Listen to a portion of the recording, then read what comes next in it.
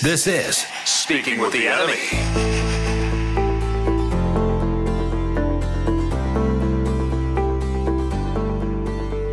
Yes, the show is called Speaking with the Enemy. It should be more like speaking about the enemy, because this guy, Calgary Suns, Danny Austin, is not my enemy. He's my friend, and he's with me now. And Danny, the Calgary Stampeders are coming to town. You're coming to town.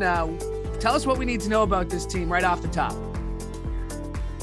I mean, I'd argue most people are getting it wrong with this team. I saw those, always ridiculous CFL power rankings had them 7th despite actually winning a game, and two teams that lost being above them. Look, this is a good Calgary Stampeders team. After that game in Hamilton last year, you remember it, the Stamps were terrible in that game. Since then, they've been as good as anybody in the league. They kind of went back, fixed some things, got hot down the stretch, and then brought the whole team back. So you're seeing a ton of continuity. Big question still about Bo Levi Mitchell, but other than that, honestly, this team's going to be tough for anyone to handle. For someone who's complaining about power rankings, the fact you changed your Twitter bio to @JamieNye's #2 CFL power ranking reporters, I don't know. I got to take that with a grain of salt there. I don't know how much I want to comment, but but I did. Credit to Jamie Nye for stirring the pot. I respect that. I got Steve Milton to the left of me over there too, who I think made an appearance in those power rankings. I don't know what I'm going to have to do to get myself into those, but I'll figure it out. You don't want to be in those, man. You do not want to be in those. The worst is the threads underneath it. That's so you get all the mentions and people get angry.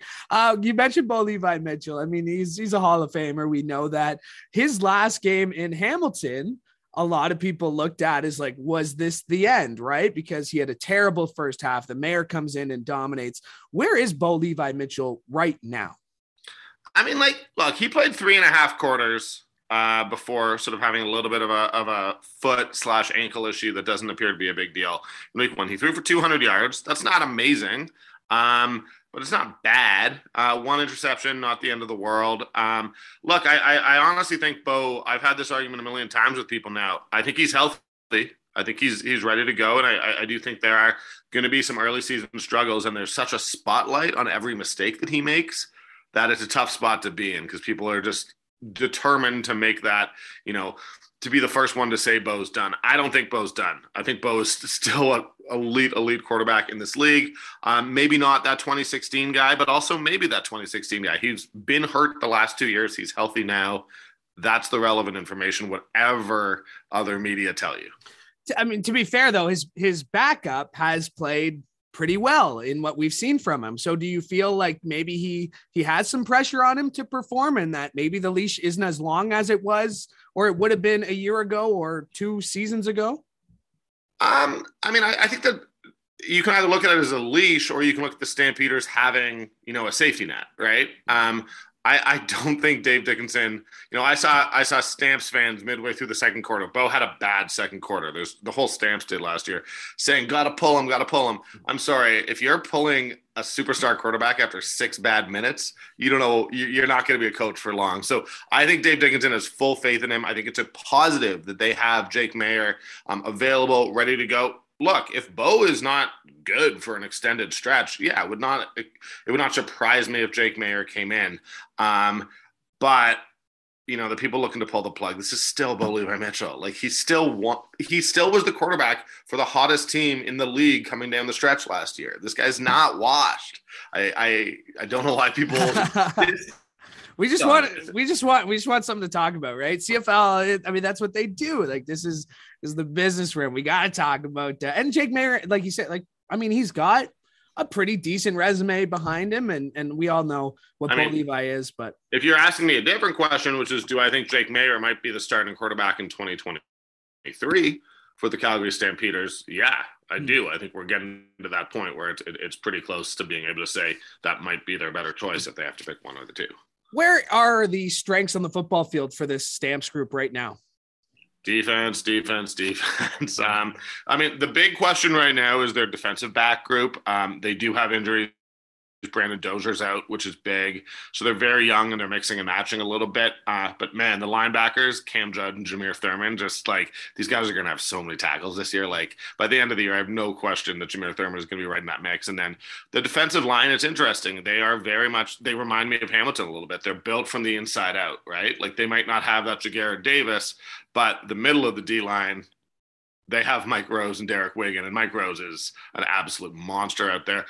Basically was Micah Johnson's apprentice when Micah Johnson was here in Calgary, so a lot of familiarity there. And then honestly, and I hate saying this because we don't want to be celebrating, but like with William Stanback out, I do believe Kadeem Carey is the best running back in the CFL. He might have been in that mix with Stanback in. So they also have an incredible run game and some real depth at receiver. You mentioned, the good things about this team. Are there some question marks? I know you wrote this week in the Calgary Sun about special teams and where they're at there. What have you seen from their special teams in the first game, and where do you expect to see some adjustments here in week 2? Yeah, like they don't have necessarily a purpose-built returner. So it's a combination sort of Malik Henry and Sean Bain. Malik Henry did a really nice job last year. He didn't break out that big one, so he might not be a guy who around the league people are aware of. But, getting good field position is probably more important than getting that big one. And he does a nice job there. Sean Bain is the other. They sort of alternate at the American wide receiver position in the offense and give each other spells on and off on kick return. I do think, look, there's no way around it. There might be talent in this young DB group. A good coach like Coach O is going to be mixing and matching and trying to, their eyes haven't seen everything on the CFL field. So they're probably a little bit vulnerable. I wouldn't be throwing to Trey Roberson's side. I probably would be missing Raheem Wilson a little bit, but there's a lot of youth in there, and youth can be good and youth can be bad. And we're sort of going to see how that plays out.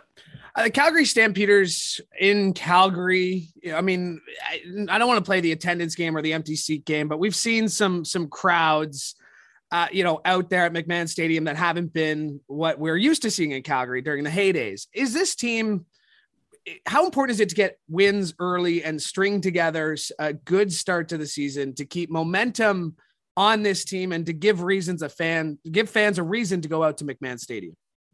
Yeah, I mean, I think there's been so much success since John Hufnagel arrived in 2008. I mean, they've won 3 Grey Cups. They've been in, seems like all of them basically. And I do think fans got a little bit used to it.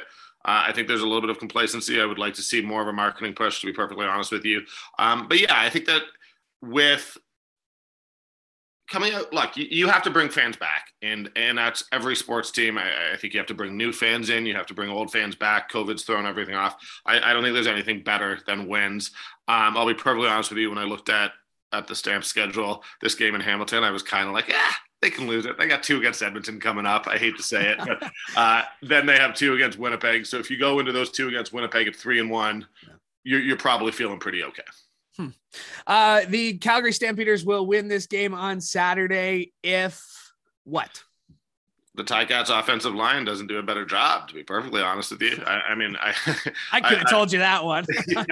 I think that there's this D line runs sort of 6-7 deep in Calgary, and I do think that they're going to put Dane Evans under a lot of pressure. What they're doing with the linebackers, it's they're just basically dropping them into coverage at times when you're like, there's no way they're dropping. Oh, there they go. They got a pick. I do think that I don't expect this to be a game where the winner needs 45 points. I think the winner needs 27, 28 points, and I think the Stamps defense probably is their biggest asset there. I know you always love your trips back to Ontario, so you get it early this season, week 2. What are you most excited about being back in Southern Ontario here? I mean, the honest answer is seeing my niece and nephew, who I haven't seen in a long, long time. But no, I mean, Hamilton's honestly probably my favorite trip. I'm born and raised in Toronto, but lots of friends out in the Hamilton area. I went to Guelph, so I obviously know the area really, really well. I just can't wait, man. It's I think downtown Hamilton is sort of I don't think it's a secret for you guys anymore, but it's a secret for people who don't live there. It's an incredible spot. Awesome. Well, man, can't wait to see you. I know it's travel day for you, so safe travels getting here, and we'll see you this weekend. You bet. Cheers, buddy. See you soon. This has been Speaking with the Enemy on the Ticats Audio Network.